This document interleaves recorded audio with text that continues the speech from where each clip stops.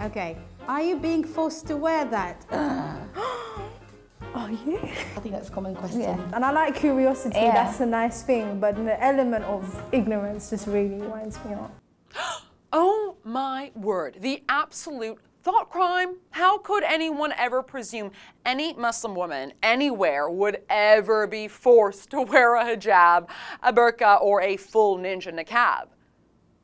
Oh, that's right, because millions of Muslim women are forced to wear the Islamic headdress in Muslim countries around the world, in countries like Saudi Arabia and Iran, where it's mandatory.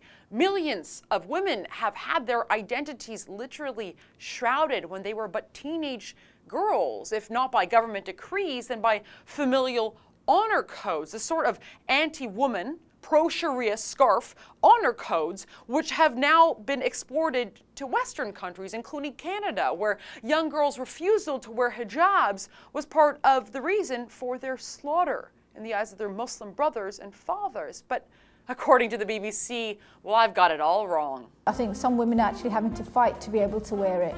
Really? Women are fighting to have it? Where?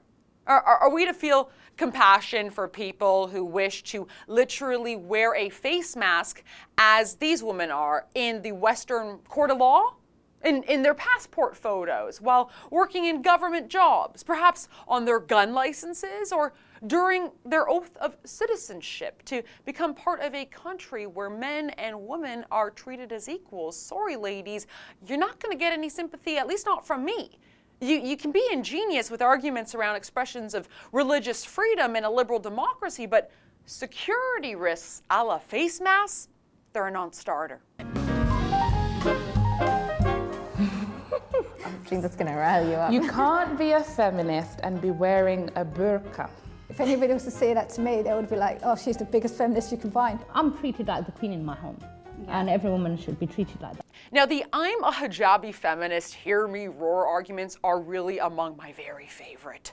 Partially because it's become this left-wing trope, and partially because it just couldn't be more obvious how totally oxymoronic the idea of a feminist wearing a niqab truly is. For example, the Western feminist stands quite rightly against things like domestic violence and violence against women. Well, according to the Muslim holy book, it is perfectly permissible for husbands to beat their wives. The feminist, well, she stands against so-called rape culture, while Islamic nations regularly partake in victim blaming. Just this week, there was a 16-year-old girl who was sentenced to be raped. In several Muslim countries, it's common to throw rape victims in jail while allowing the rapist to remain free. That was a clip from my weekly show On the Hunt here at therebel.media, but to watch full episodes, you gotta pay. If you want to subscribe, click here.